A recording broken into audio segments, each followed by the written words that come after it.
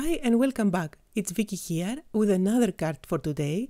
So I will be working the Cotton Comfort stamp set and matching dies by Altenew, and this is actually the most requested one after my question on my previous video. So this is what I will be working with today.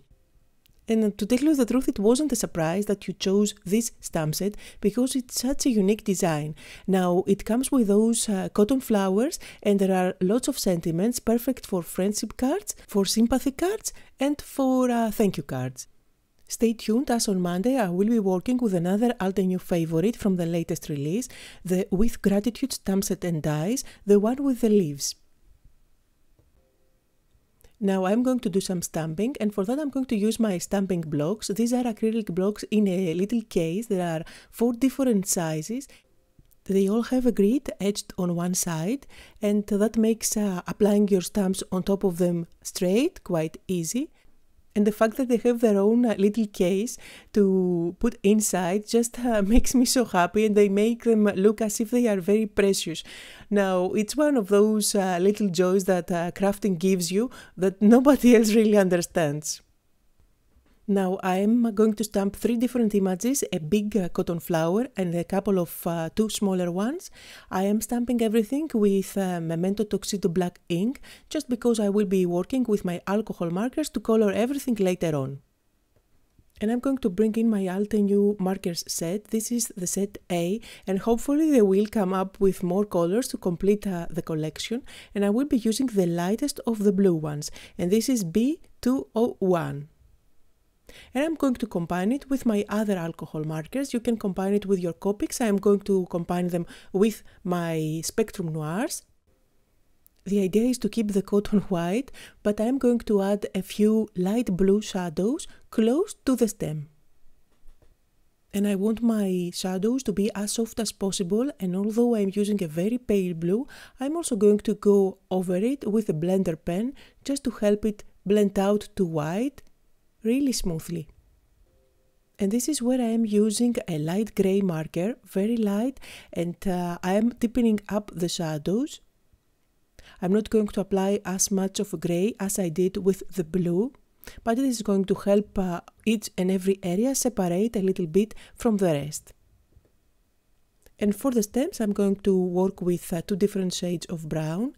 The areas are so thin so you don't really need to do any crazy blending. And here's another thing that I love about this design, it's that you can color it super quickly. All you need is to add a little bit of shadow and just color the stems, and the result is just gorgeous. Now, and I believe that it would also look beautiful if instead of using pale blue, you could use any pale color that you like from the pastel colors. So it would also look beautiful and so soft and fluffy if you used pale pink, for example. Now, one of my go-to designs when I am working with plants is to create a window for my panel, and this is where I'm going to nest my flowers.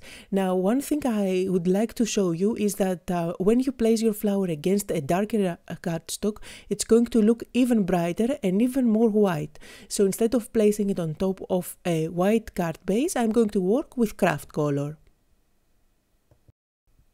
Now I have my window panel ready to go, and I'm going to stamp the sentiment at this stage because later on it's going to be quite bulky for me to have a nice impression of stamping. And since the design is quite versatile, you can pretty much use any sentiment from the stamp set. I decided to go with Sending You Warm Hugs. And I'm using the Espresso dye ink, and that comes from a bundle of 4 different inks that are called Coffee Break. Now I want to cover up the back of my window with glitter, and that's why I'm going to place the panel on top, and with a pencil I'm going to draw where exactly that window is going to fall on my card base. Now I'm going to cover up that area with double-sided tape, making sure that I don't go all the way to the edges, as I am planning to have a little border at the end. I'm going to peel off the backing, and now I'm going to apply some glitter. The glitter I'm using is by Nuvo, the pure Sheen, and that's butter Aqua. It's a beautiful color that looks awesome, just like you see it here on top of white cardstock, but once I place it on top of the craft cardstock, it's going to look more subtle, which is perfect for the design that I am going for. Now I'm going to use my finger. I'm not afraid of glitter. I'm quite brave here. And I'm going to push the glitter on top of my tape. I'm going to tap off the excess. And now I'm going to do that again. And now I know that I don't have any excess glitter coming out from my card. Of course, you can use your bone folder to push the glitter on top of the tape. And if you totally hate glitter, then you can skip this step. You can use sparkling embossing powder, or you can even use some pattern paper at the back of the window instead. Now I am trimming my window panel to make it slightly smaller than a standard card, so it's about 1/8 of an inch smaller from each side. I have added some foam tape at the back and I'm going to stick that on top of my card base. And now it's finally time to assemble my card, so I'm going to place all my die cuts coming out from the window, and I'm adding some foam squares at the back of them just to add a little bit of dimension. And as I'm doing that, I want to remind you that there is a giveaway running on my blog for Altenew, so make sure to visit my blog post and you will find all the details there. Now your card is already completely finished. It has tons of glitter on top, so you don't really need to add anything else. But I just couldn't help it, so I am going to add some shine on my cotton.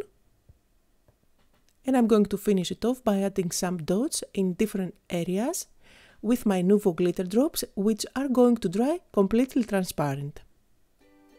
And that was my card for today. Very clean and simple looking, but yet so elegant. I hope you had fun and got inspired, and I want to wish you all a wonderful weekend. See you all on Monday.